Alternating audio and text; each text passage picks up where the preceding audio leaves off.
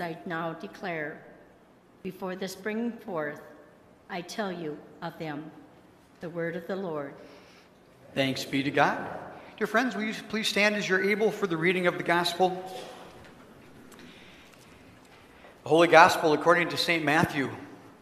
Glory to you, O Lord. This short story, but very familiar one, that is the center focus of our time today. From Matthew chapter 3.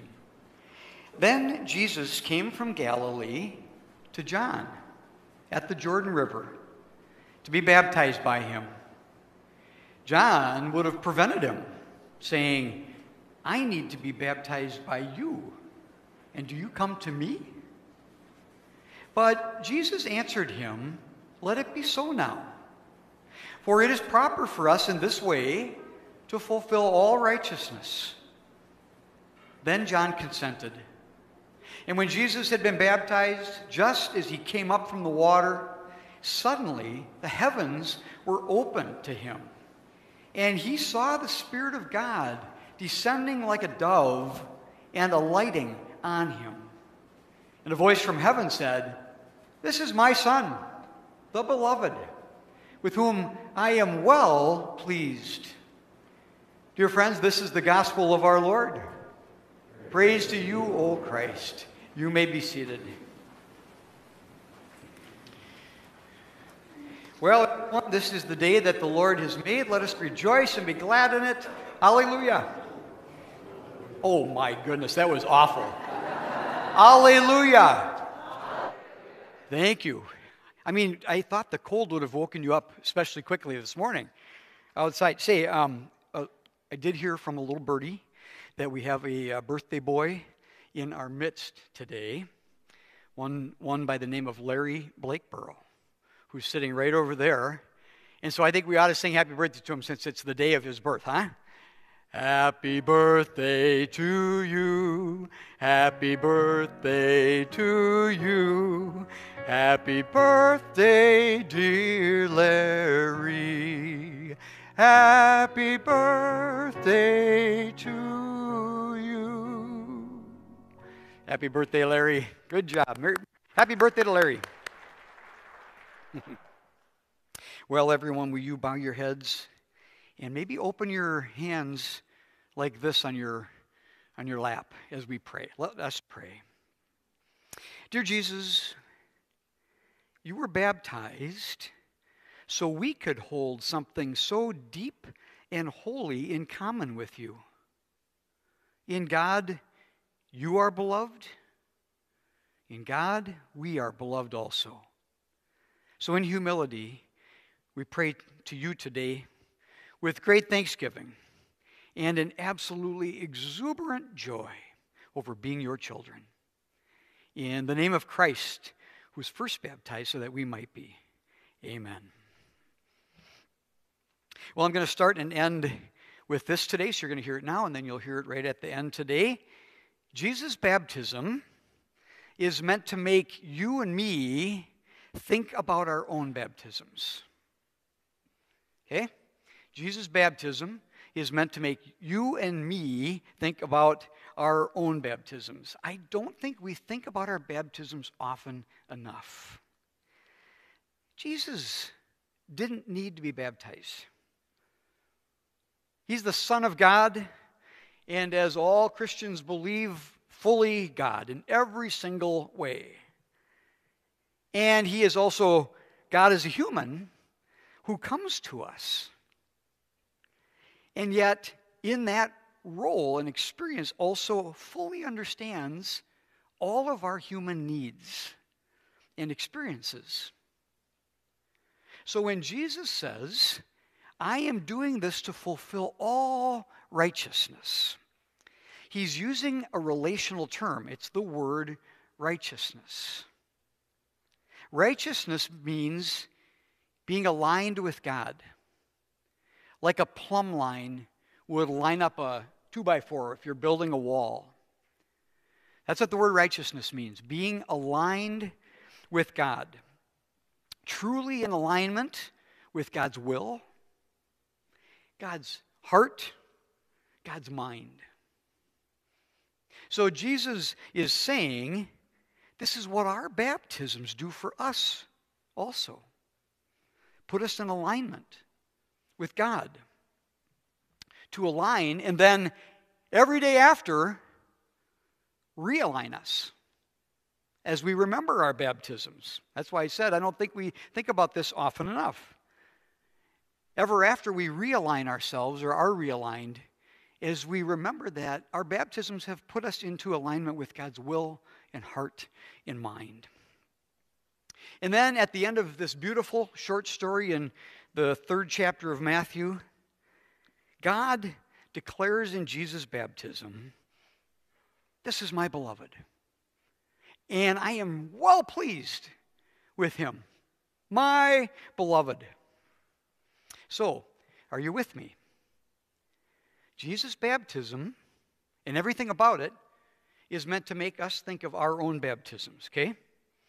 And then this means that we are meant to hear God say very directly to each one of us who are brought close to God and God's will and heart and mind in our baptisms, and every day thereafter, you are my beloved.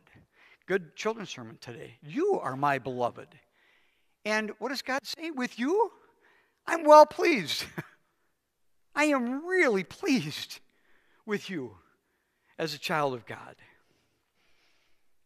So bookending every part and experience and day of our lives, when we get up in the morning and when we go to bed at night, should be us recalling God saying to us as God's baptized children, "You are my beloved, and I'm well pleased with you. I'm really pleased with you no matter what." What if you were a parent right now, or a grandparent visiting, I suppose, too? What if you ended every night after you've said your bedtime prayers with the kids as they're being tucked in by making the sign of the cross on their forehead and saying, "You are God's beloved and ours too. And we're well pleased with you. We love you so much." At the end of our worship today, if you saw it in the bulletin, we will sing a most beautiful baptismal hymn, "Thy Holy Wings, O Savior." Here's how the first line goes. "Thy holy wings, O Savior, spread gently over me, and let me rest securely through good and ill in thee. O be my strength and portion, my rock and hiding place. And let my every moment be lived within thy grace." This is our grateful prayer as we remember our baptisms that we get to hold in common with our Savior Jesus himself. You've just got to imagine that. We don't get to hold much in common like that in its fullness with Jesus, but here we do. Our baptisms, the beginning of our lives. This hymn today at the end is meant to so solidify in you the grace, the love of God in which you live every moment, no matter what that moment is. This hymn is meant to say to you on your way out the door every week as you begin a new week, "You are my beloved. And with you, I am well pleased." So let me share today 3 vignettes with you that hopefully speak to your life as a baptized child of God who maybe now senses a little more deeply the common bond of belovedness that you share with Jesus, your Savior himself, and the wings of grace under which God says you live every moment of your life, no matter what that moment is. Okay? First, across the street from the Martin Luther King Jr. Memorial in Atlanta, Georgia, there's a profound bronze statue that I saw there some years ago when I had a group of kids at the National Youth Gathering in Atlanta.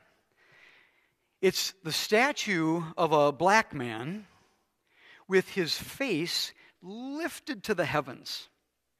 Kind of like Jesus in the gospel today. Lifted to the heavens, holding his brand new baby child high above his head in the air toward God. The statue is called Behold. And it celebrates the ancient African ritual of a parent lifting a newborn child toward God and crying out, "Behold, the only thing greater than myself."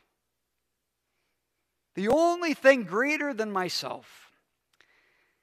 When I saw this for the first time, I wondered what it was that was so much greater than us about a helpless, dependent little newborn in the arms of its parent. Well, isn't what is greater just that? That helpless little newborn needs to be and is in the arms, in the loving, strong, protective, and grace-filled arms of a mother or a father, but also within the wings, the holy wings of a Savior. It's about faith that God is the source of us flourishing in all our dependency upon God. This is what we do in baptism. We hold our newborns, most often newborns. We don't wait till they're 12 usually, or whenever they can make the decision for themselves. We don't usually do that as Lutherans. No, we want to get them right into the presence and the grace of our loving God right away, so they can hear and feel through us as parents, but also through us as a congregation, like a good big parent together. You are God's beloved and our beloved, and with you God is well pleased, and with you we are well pleased. No matter how your life unfolds then, from that moment forward, you're in God's love, dear child, and you're in our love as well. Count on it.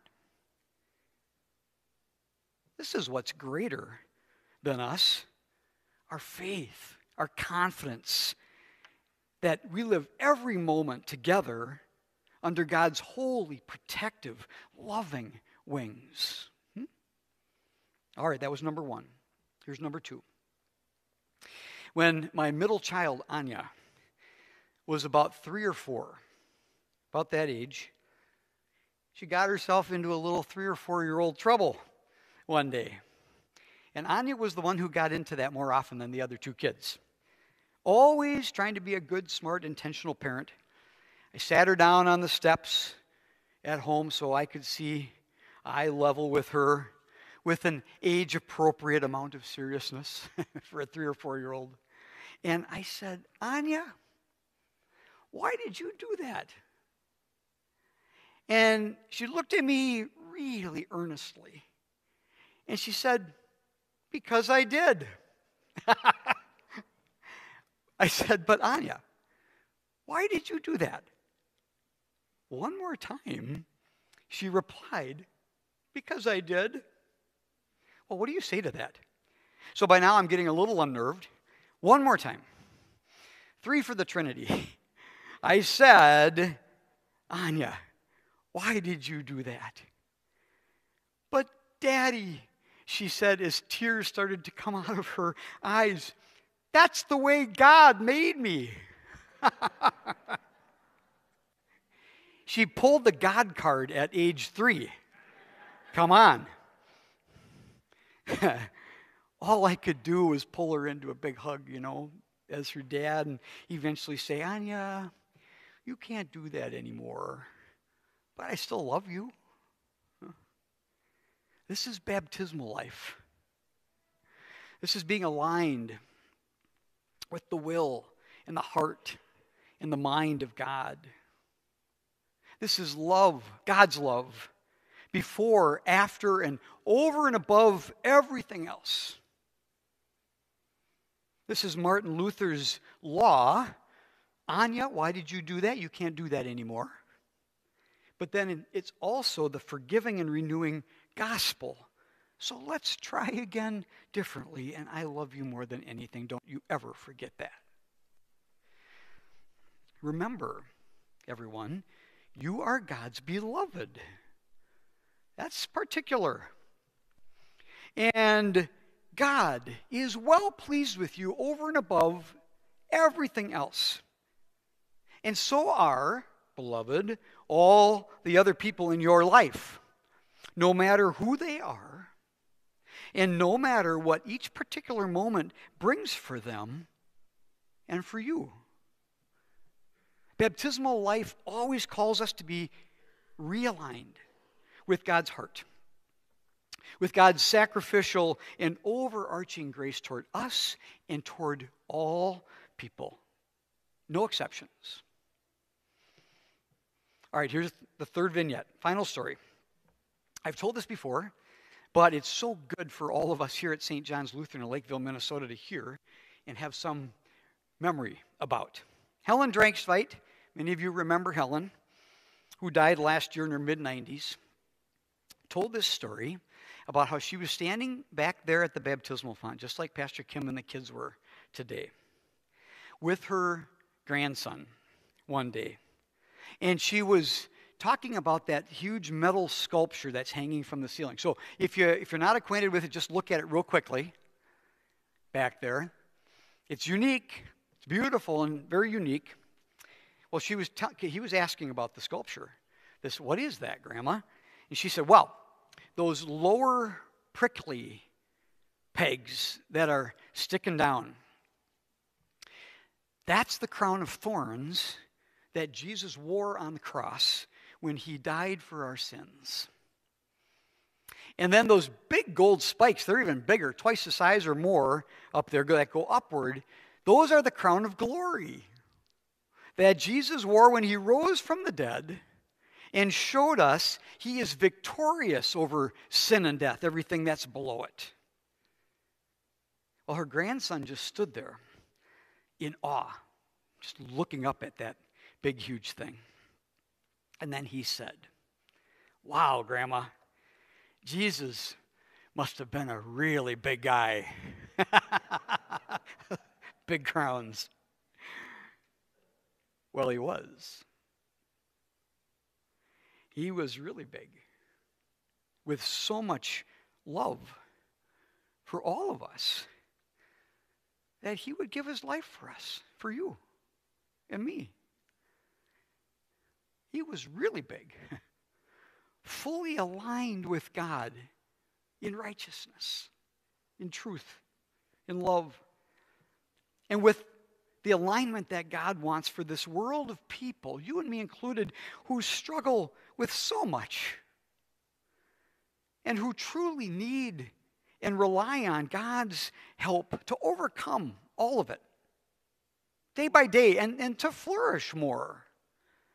But those of us who also, all of us at times, who can get things so right and can realize who we ultimately are as we hold God's belovedness of us even in common with Christ and Christ's power in us. With God who comes right to us and to all of us together. This isn't just about us as individuals, but it's about the community of God's people and beloved and faith. So we can have God's help, Christ's help, when we navigate and journey through this life that we share every single day. So remember how we started today. Jesus' baptism is meant to make you and me think about our own baptisms. His baptism in the River Jordan is meant to make us realize that we get to share the deepest identity we have. What is it? Child of God. We get to share the deepest identity we have with Jesus, our Savior himself. It's an eternal identity. His baptism is meant to tell us that no matter what each moment of our lives brings, especially if it is the most challenging or hard or painful or hopeless seeming moment when we can't even imagine that there could be a God with us who is good. Every moment of our lives is lived under the wing of God, who lets us rest securely with Him through good and ill and in God's grace toward us. This is the way God made us. How blessed are we? And you, child of God, in your birth and baptism, are beloved, with whom God is well pleased, over and above everything else. On your way out today, do what the kids did at the children's sermon. Dip your finger, make your way to the font, dip your finger in the baptismal water, make the sign of Jesus' cross on your forehead to remember your baptism again, to remember your alignment with Jesus Himself, and to remember the saving, loving, renewing grace of God for you, for your every moment, and for every moment of this world's life that we share together. Thanks be to God.